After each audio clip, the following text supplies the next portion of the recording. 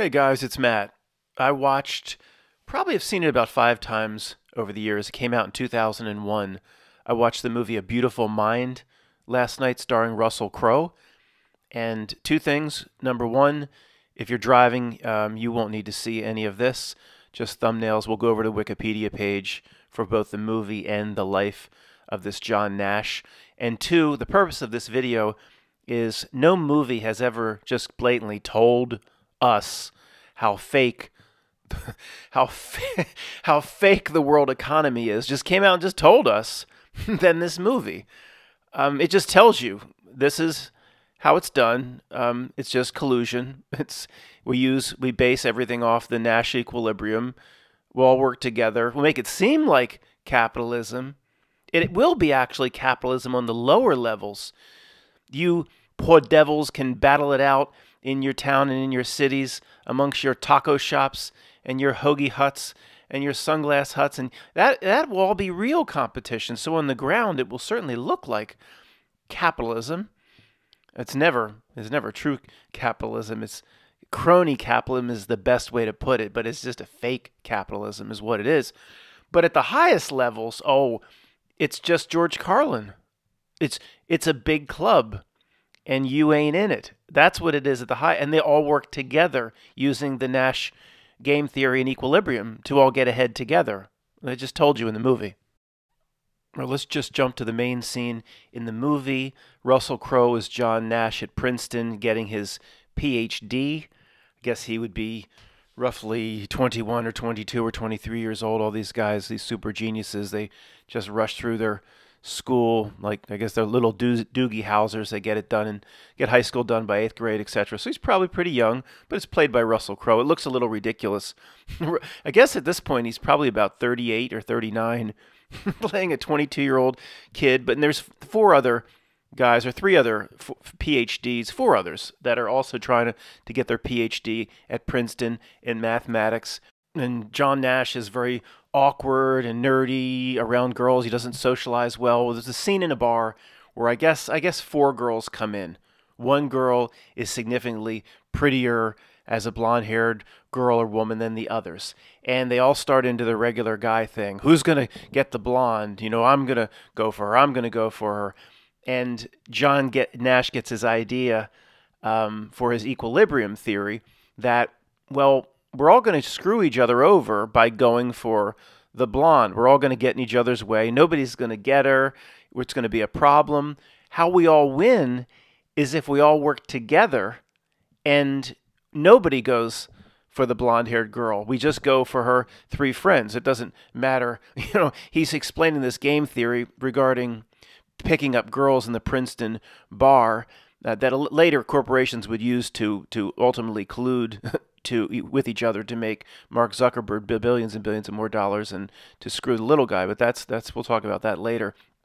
It doesn't really matter, I guess, what the other girls look like or what they have to say. He says, no, what we want to do is we work together to go for the other girls. We'll all help each other, and we will avoid going for the ultimate prize. In this case, the ultimate prize of like winning world domination in business represents the blonde. If we all go for the blonde and translate into a corporate type scenario, then one might win and put everybody else out of business, or we might kill each other trying to get the blonde, which represents like corporate domination of the world. But if we all work together and just go for her friends, then we all can get a girl, we all can win. So this bar scene is both an analogy and an allegory for what exists today with corporations under the guise of just competition. It's all collusion. They all work together. There's a reason nobody fails. No of these large companies are ever displaced. Nobody small ever comes up to take their place. I mean, we know this is how it's working. The only question would be how long this system's been in place. Well, we'll talk about. I want to keep, in case anybody came upon this by mistake, I want to keep the conspiracy out of it for now. We'll talk about the crazy stuff at the end, of which the person that stumbled upon this won't understand or can't believe they wasted their time with such a video. We'll keep it to a minimum for now. Some guy walking his dog's like, keep the conspiracy to a minimum? This crazy man just suggested that these companies and corporations are all working together, and what's presented in every university, that capitalism, survival of the fittest, Adam Smith, one company's out to get the other company and put the other company out of business, and Wall Street and greed is good, and all that doesn't exist. It's a facade. He said keep the conspiracy to a minimum.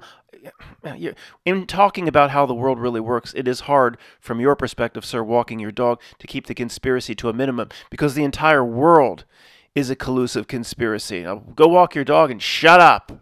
So this bar scene, the Princeton bar with the doctoral students, of which John Nash is one, it's both an allegory and an analogy. When the pretty girl comes in, one of them starts talking about Adam Smith. Adam Smith's philosophy is, self-interest. You actually help everything in the economy. Greed is good. Self-interest. Do what's best for you actually benefits everyone else through superior ideas, new innovative processes. We're in it to help ourselves first. Adam Smith says, we have to compete for the blonde. And then John Nash or whatever says, no, Adam Smith is wrong. Completely wrong from the perspective of how this corporate FTSE 1000 global does business together. He was wrong. They don't use Adam Smith. They use this equilibrium game theory to collude and all work together so they keep their positions. And none of them go for the blonde, which is risky because it puts other people out of business. He says Adam Smith was wrong. Well, those that think around two corners at the same time as conspiracy assholes like we are, then we never go far enough. I would propose, is the whole Adam Smith notion a ruse? What? I'm not saying it is. I'm just saying this has to be on the table. Was the Adam Smith notion of helping yourself before others, self-servancy, I don't know if that's a word, I just made it up, I like that, self-servancy, was that ever on the table? It was presented for hundreds of years in economics classes in the London School of Economics, and there's statues all over the UK and Scotland to Adam Smith, but one has to wonder, was that a ruse? Maybe it's always been a collective collusion. And before I started this, I did look up Adam Smith to see if he's from London or from Scotland or from Ireland or Northern Ireland or Welsh, and oh gosh forbid, an American gets that wrong. That's blasphemy. If I were to say he was from Sandwich or from Lower England, but he's Scottish, oh my goodness, that would be the biggest blasphemy of all time. Once when I'll get back to the point in a minute, guys, but it just reminded me of something. Once when I was working at the library at Penn State, I worked in that damn library 1,000 hours. They gave me 1,000 hours award, $4 an hour, but there were no taxes. Just because it was work study through student program, you got to keep the $4. I mean, I didn't know what to, because I'd have to pay taxes on it. I was just rolling in dough. I was driving Corvettes around campus. Anyway, this woman came up, and I don't know. I always liked accents, and even I didn't know anything about anything back in the day. I had never traveled anywhere, and I said, "Oh, you're from London." She looked at me like she was going to kill me. No, I'm not going to try to do the accent. She might even be listening to. She come get me. No, I'm Welsh. And I was like, let's say I was 18 at the time. I was like, well, so what? That's the same. Who cares? I don't know. We didn't, obviously they have a whole heritage. So I'm not, okay, Adam Smith, Scottish. But they've got statues of him all over the UK, Scottish. And during the research, it said that he came out of the Scottish Enlightenment. We Americans, we didn't even know such a thing existed. The only thing we know about Scotland is Braveheart, the movie. That's it. There's a bunch of people. Longshanks gets pissed and they run, hide the Highland way. That's all we know. What's Scottish Enlightenment?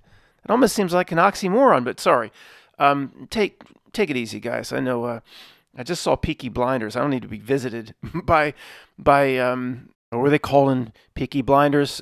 The Bully Boys. I don't need no visit from the Bully Boys. Relax. We shouldn't align ourselves too closely to any national heritage as we understand what has been going on for a long time. Anyway, right, guys? So just kidding. They take things over there a little bit more seriously than we do here in the U.S. You want to cut up Ben Franklin? I don't give a shit. I don't associate with that crap anymore. So an interesting thing to ponder, and we'll never quite figure it out. We know the collusion exists today. Okay, I'm not sure if I have to spend a few minutes proving that. I probably should talk about that for a few minutes for anybody that even there's part of the truth community that still believes they believe too much in corporate competition. They believe too much that countries are making their own decisions. No.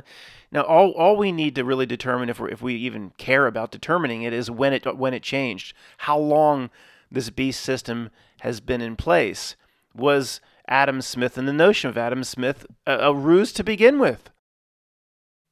Now, if you're driving, you're really missing out on these exciting G7 and G8 meeting pictures.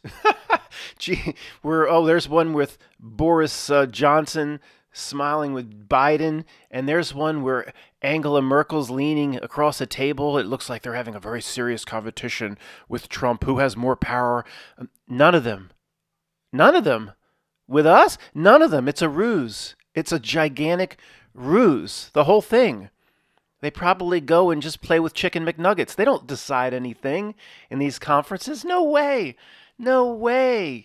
The only thing to even argue about is, did they ever? When FDR, they carted him overseas to meet with other leaders. Was that real? I mean, the only question is, we know it's not now.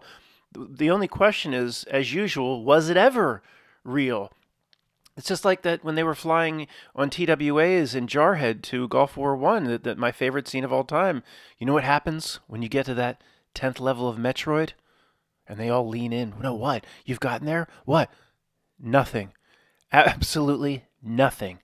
You know what happens when world leaders get together at G7 or G8 conferences and they go behind closed doors and all their entourages are there and their security detail and the Secret Service, and they're discussing what the next 10 or 15 years will look like? You know what happens? Nothing. Absolutely nothing. Because it's already running. The world economy is running on the damn Whopper supercomputer. Maybe it started with John Nash's equilibrium, which I think they call it non-collaborative game theory, something like that. They call it as a ruse, a non-collaborative, when the whole thing is about collaboration and collusion.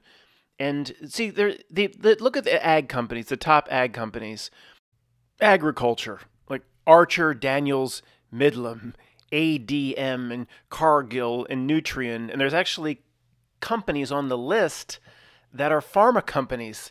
That makes you feel all good inside. You go look up the top ag companies, which I did agriculture before this segment, and DuPont is there, as is Bayer, Bayer, from Germany.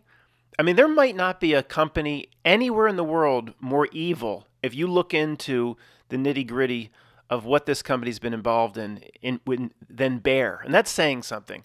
Matt, have you ever heard of Monsanto? Yeah, that's saying something, I know, and that is a little reckless. I'm sure there's a lot of companies that have done just as much evil shit as Bayer, but Bayer might take the cake. Anyway, so there's pharma companies listed in the top 10 for agriculture. That makes you feel good. But the point is, guys, look at, Cargill and ADM.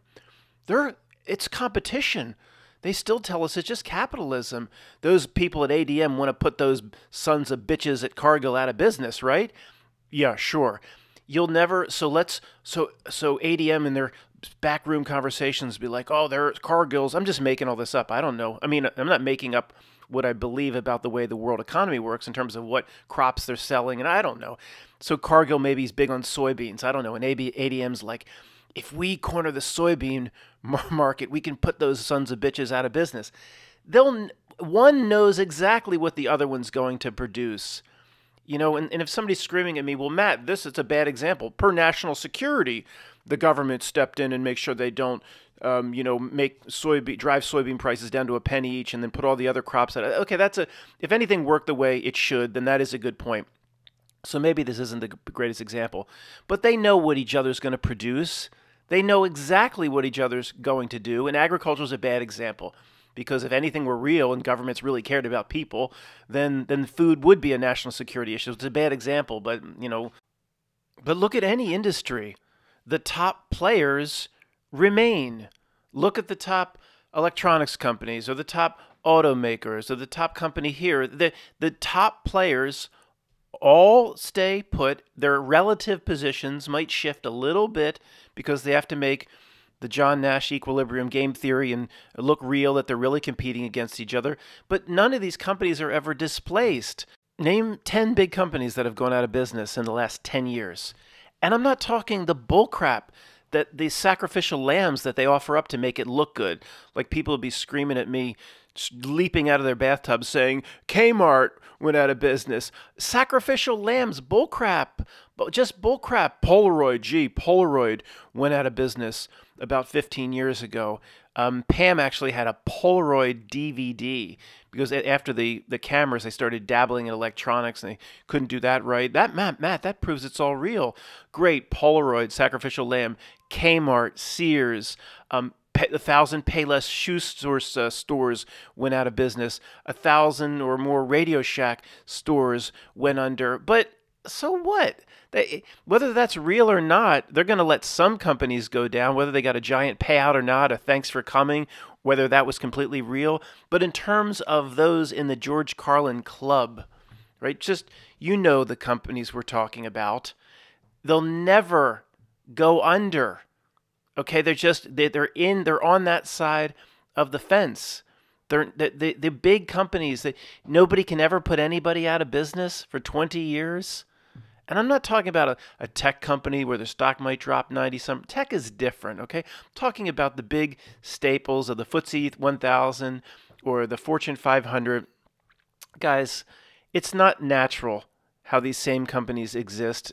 John Nash and the equilibrium theory, they told you right out there in A Beautiful Mind that what's best, Adam Smith was wrong, what's best for business is if they just all help each other. And why not just tell us, guys? But they'll still tell you in your economics class. The economics class is pure bullcrap, and the professor doesn't know. The professor doesn't know anything. He's just quoting his same dumb economic theory. The professor, he or she, has no clue as to how this works, and it's not even done, in my opinion, anymore by men and women. It's all done. The whole economy is managed on the Whopper computer simulation, as is the stock market. It's the only possible way to keep this ruse going, as if it would be completely managed on a supercomputer. So does ADM even decide what crops? Do people even decide what crops or where resources should be allocated? Or even something like Tyson Foods with poultry? Probably not. Honestly, I don't think so. I think they get They get an owl. They get a Harry Potter owl with a little parchment tied to its leg, and it says, "We're going to produce soybeans." Why? Because Whopper and Joshua said so. Joshua, yeah, that's sentience inside the Whopper computer. Here's what we need to do. It's telling them the world economy is one gigantic John Nash game theory. Why do you think they gave him the Nobel Prize? He went crazy. It's in real life. He went crazy. But his little paper, took their collusion to a higher level, maybe to a level that they didn't think was possible, and he was rewarded for it with the Nobel Prize. This is the Wikipedia page on the movie. I know you can't see it. Don't worry about it. Move away from this page in just a second. There's a little gematria here. I'm not a gematria person. Some of the numbers are a little suspect. Again, I'm no expert at it. I can just kind of point it or sniff it out and say, this is the matrix code here. But the reason I'm showing it, just a few things, guys. Remember what's going on here. You have, before the movie, a guy nobody's ever heard of. Of course, if he took their level or their ability to collude to a whole new level, he's a hero in, quote, their circles. But from the regular guy or gal, who are movies made for? Nobody's ever heard of this person. So this is and it's not that exciting. It really isn't. The way it's done is brilliant. It's great Ron Howard movie making. I mean, it's wonderful movie making. But if you take a step back, I was like, well, wait a second. This isn't a great story. It's about a guy. I mean, if I just told you what it's about, you'd never go see the movie. But it's an ode to themselves. It's a pat on the back to themselves. It's a pat on the back. See, those at the top of the pharmaceutical companies who know exactly how this paper that John Nash wrote is probably dictating how the world economy runs, they see this in a different way, of course. They see it in a way that is never revealed to the man or woman on the street. We can only we sniff it out and sense it from here because we observe how the world works, and there's no other way it can be working than this. The whole thing would have fallen apart 20 years ago if there wasn't this level of collusion and everything wasn't completely run on a supercomputer in terms of the world central banks and the major stock markets and indices and things like that. So, but if you just think about it, and I were to just tell you, I'm going to make a movie, and my neighbor says, "Oh, you're going to make a movie? I'm going to make a movie." Well, what's it about? It's about a guy in the 40s who writes a 28-page paper, and then businesses start using his theory in the paper to do better business. Oh, Matt, that ain't going to sell, my man. That ain't going to ever become a movie.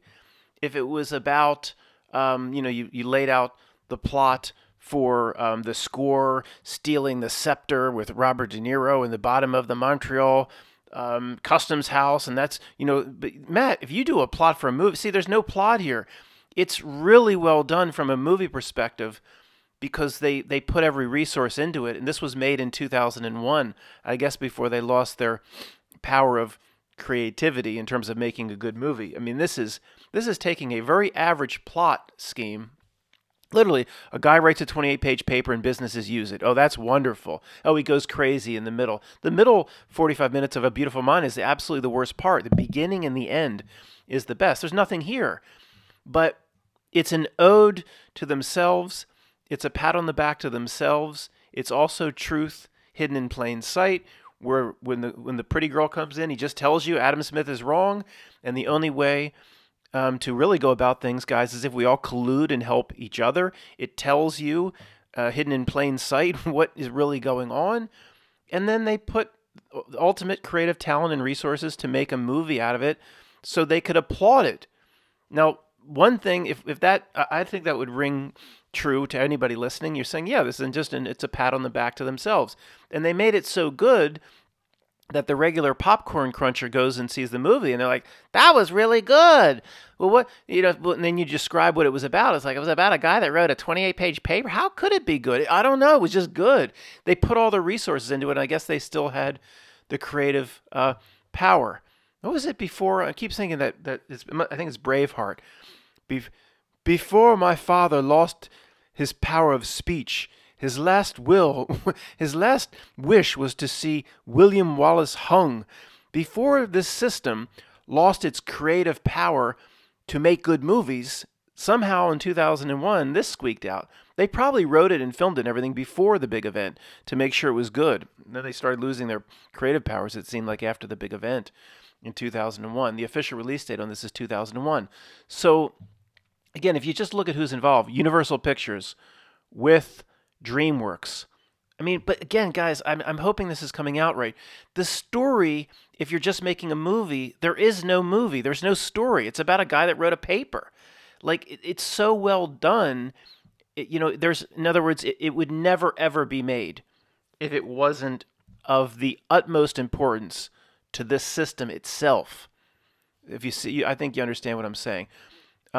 Release date, December 13th, 2001. Yeah, the 13th worldwide, but then the U.S., they held it back. Why? The U.S., December 12th. No, sorry. It says the U.S. release date. It's small even for me, guys. December 21st, 2001. 12/21/2001. You don't. Oh, I'm no expert at it, but there's some gematria there, guys. 12/21/21. Oh yeah. Well, what power do they gain from that, Matt? I don't know, but we can sniff it out. Oh, the gematria is there, no doubt about it. And it was premiered in Beverly Hills. Think about that. Think about that. When was the last movie you've ever heard of? Not that you don't have to be no Siskel and Ebert expert at this. When was the last movie was premiered in Beverly Hills? We all heard of the Man Chinese Theater. The Man Chinese Theater ain't in Beverly Hills. It's in the seediest, crappiest part of Hollywood. Go watch the Sade No Ordinary Love video with all the homeless and people running around after her and all the trash blowing around the street. That's basically what the neighborhood where the Man's Chinese Theater is. The Cranberries song, "This is not Hollywood like I understood." Yeah, Hollywood itself sucks. I mean, I don't know what it looks like now. In 96, when I was there, 96 to 99, it was almost like dangerous. Like, you wouldn't even be out on the streets or something at night. So, but premiered, that's where Man's Chinese Theater is, where they premiere a lot of big movies. And they premiere other places in Los Angeles. But Beverly Hills, I'm no expert, but that's, again, a movie like this that's an ode to themselves, saying, look what we've done for ourselves, and look how I don't think John Nash, he probably was a real guy that really wrote this communist-type 28-page thing that we all help each other. And I bet he's not even, I mean, it's probably a real story. He probably did go crazy. They used it. That doesn't mean he was in on anything. They gave him the Nobel Prize, 40 years later or something? He doesn't probably understand how the world colludes. They used his theory. He probably had no idea ultimately how it was used. He probably thinks it's being used for the little benign ways they say it's being used. Like, John, you're, in terms of FCC bandwidth auctions, your theories, I mean, bullcrap. They probably use it for everything in terms of ultimate collusion. And it's like a conjoined twins monopoly. There are no, we busted up those trust busters, those good trust busters working for you. They busted up all the monopolies. Once the monopolies were gone, what were we left with? Basically the same thing. It's like that line or scene from The Patriot where Mel Gibson says, why should I trade one tyrant 3,000 miles away? He's dropping the 33. Of course he is in The Patriot. Also drops the 9 number with the subsequent 2 digits above number early when he's making the damn rocking chair. Why should I trade one tyrant 3,000 miles away for 3,000 tyrants 1 mile away? Why should I trade the Standard Oil Rockefeller monopoly for 10 companies that are going to collude together to do the exact same thing? And then they'll tell you what a wonderful job they did busting up the monopolies. It's no different. It just spreads the money around a little bit better. I don't have a good word there. A little bit more efficiently, the money's spread around on their side of the fence. So instead of all being Standard Oil, then you can spread the money around more efficiently on their side of the fence, the side of the river that you regular little cretin, you and me, part of the great unwashed, will never participate in. Not that we would want to now, but then Standard Oil, and then that brought in ConocoPhillips and Mobil and Exxon and Chevron and Marathon and Valero Refining, and all these companies, all these mega oil companies, all came from Standard Oil. And so it doesn't. You're still left with the same situation where still the little guy has no chance to compete. And it's all, to me, it's just the guise of capitalism, the guise of good people working for you to bust up monopolies. So you get one Jabba the Hutt, and he's 80,000 pounds, and then you just split him up into 80 Jabba the Hutts, 1,000 pounds. Whereas the little guy still, each of those Jabba Hutts is still big enough to just squash us. So what's the difference? There is no difference.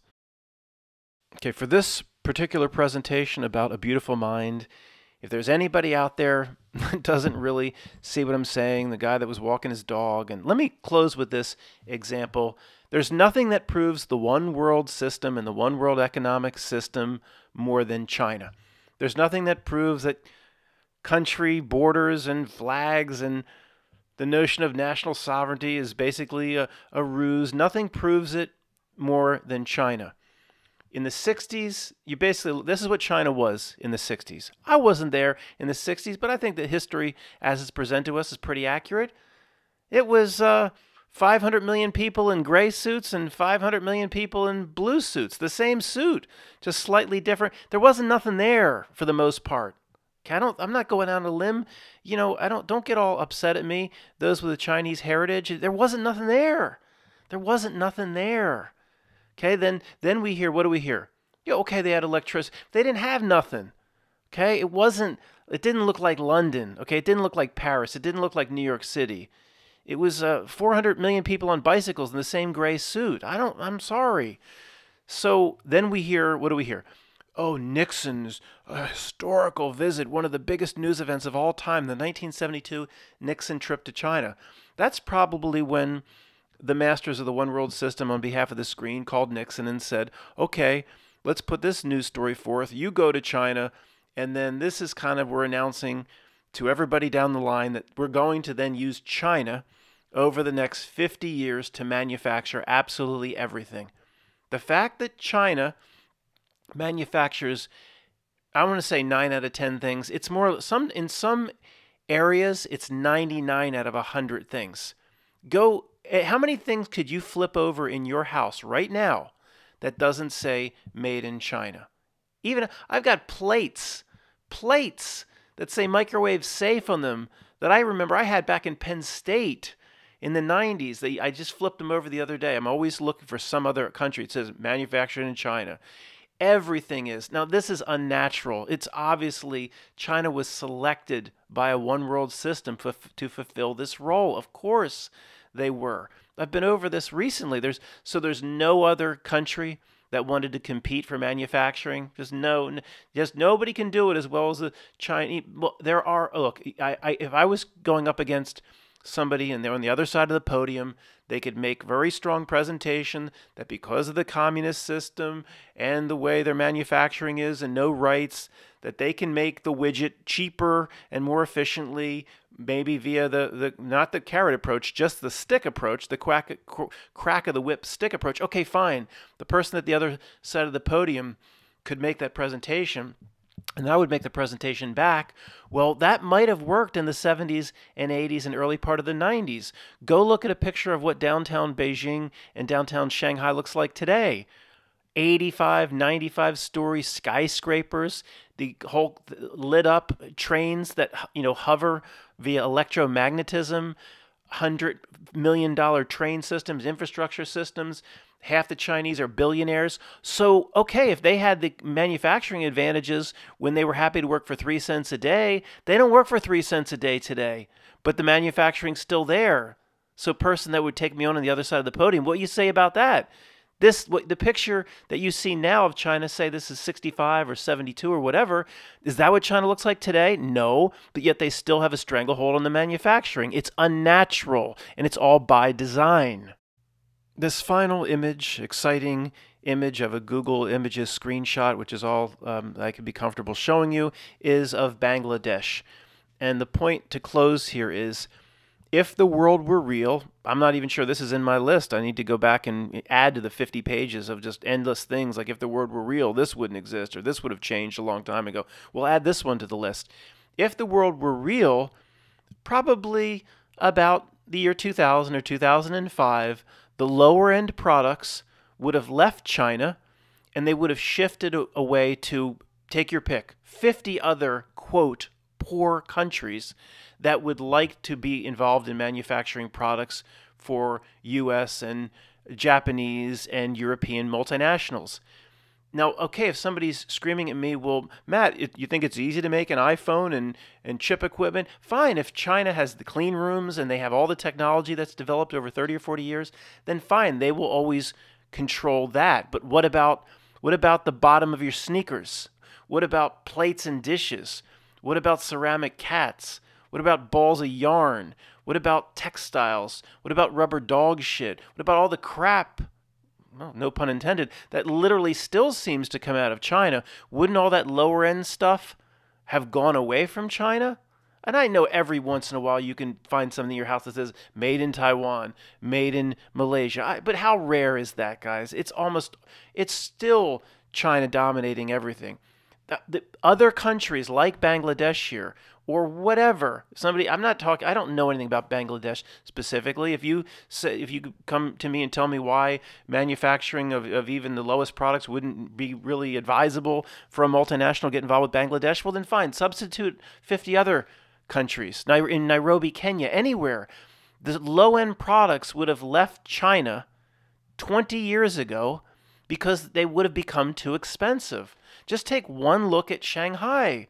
It's nothing but skyscrapers. There's every 5G networks. There's more technology there than in New York City. That comes with a price. So, well, how are they keeping the prices down on the low end stuff? I don't know. But look, it's just, this could go on and on. It's so obvious. China was chosen as the world manufacturer. And the other thing regarding China that gives the one world system away is they always try to keep up this I don't know what to call it, like a two-headed ruse, a two-headed monster ruse regarding China. On one side, we've known since the early 80s that all the manufacturers going there and all the U.S. and Japanese and Italian and Swiss and French and British companies, they trust China to manufacture absolutely everything. So that's going on. But on the other side, and they've been presenting this, guys, for 30 years, all this political turmoil. And there's going to be, people talk about a physical war, but then there's trade wars and sanctions and Chinese pilots and their MiGs buzzing American F-18s under the Clinton administration. You have to be as old as me to remember this. And always this tension, and China's filling in the South China Sea and increasing their territory, and tension over Taiwan, the old Formosa, and it's just all this political tension that could potentially lead to conflict and war. But then at the same time, all the manufacturing and all the trust of the big multinationals keeps going into China. Well, just if anything were real from a common sense perspective, wouldn't the possibility of a political turmoil that could lead to war, wouldn't that kind of wouldn't you be a little reserved before giving China $150 million investment to, say, build a factory? And that's just one little drop in the bucket. There's been trillions of dollars of investment in China. So how do you, it's the same exact ruse, two-headed ruse situation basically going on with Russia that proves the one world system. You have the same tensions. Oh, the Russian MiGs buzzed, they'll have some bullcrap story, buzzed a U.S. carrier group, and Putin's going to do this, and he's going to invade Georgia, and there could be a war. But at the same time, the U.S., if you want to look at the space program, I'm not, guys, you know my opinions on this. I want the video to load. I'm not going to get in obviously, my tuna fish can ideas on this. So the U.S. just drops the shuttle program, guys. Last thing, you know where I'm coming from here. And then they trust the Russians for the U.S. space interests. They trust the Russians, but then the news will tell you how there was this conflict and the Russian MiGs buzzed the U.S. carrier group, and there could be a war because if Putin shows any more signs of aggression, well then their trust in Russia, it's a two heads. That doesn't make sense. And same with China. Political turmoil, give them all the investment. Russia, political turmoil, potential war, trust them with your space program. It doesn't add up. How do the idiots that live down your cul-de-sac not see through this shit? Anyway, guys, thanks for listening.